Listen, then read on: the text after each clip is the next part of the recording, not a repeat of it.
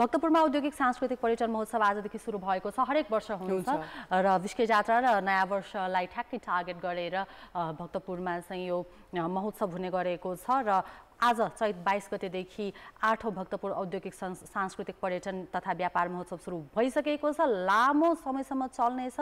वैशाख 2 गतेसम्म यो महोत्सवको आयोजना हुनेछ।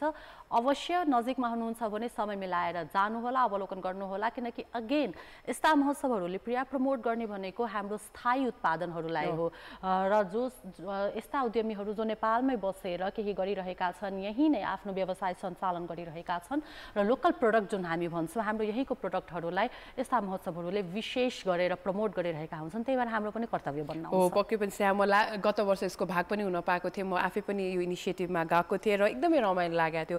त्यहाँ मेला, कपडा, जस्तै किचनको सामग्रीदेखि ल्याएर सबै चिजको व्यवस्था गरिएको हुन्छ। सबै चिजको चाहिँ स्टल्सहरू बनाएर चाहिँ त्यसलाई चाहिँ सबैजनालाई ह्यान्डिक्राफ्टदेखि ल्याएर चाहिँ क्राफ्टम्यानसिपदेखि ल्याएर फ्यासन, स्किन केयरदेखि मैले सबै त्यहाँ प्रडक्ट्सहरू देखाएको थिएँ।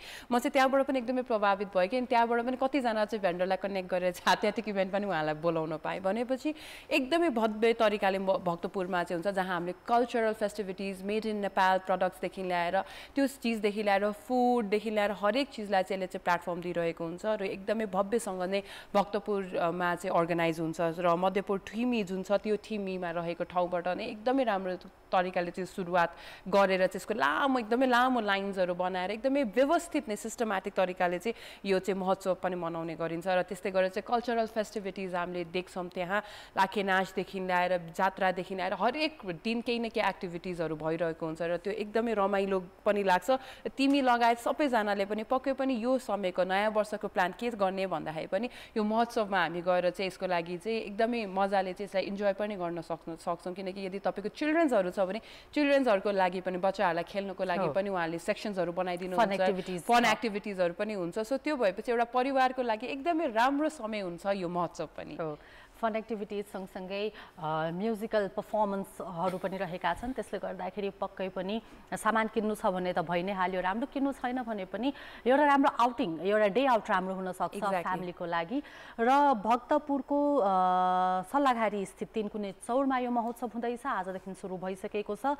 200 जति स्टल रहने आयोजकले बताएका छन्। 200 स्टल भनेपछि सच ए ह्युज नम्बर प्रिया र यति धेरै कुराहरू छन् भनेपछि सम्पूर्ण कुराहरूको स्टल राख्नका लागि त चाहिन्छ नै त्यति नम्बर 200। र टिकटको पनि कुरा गरौँ, किनकि प्रवेश निशुल्क भन्ने छैन।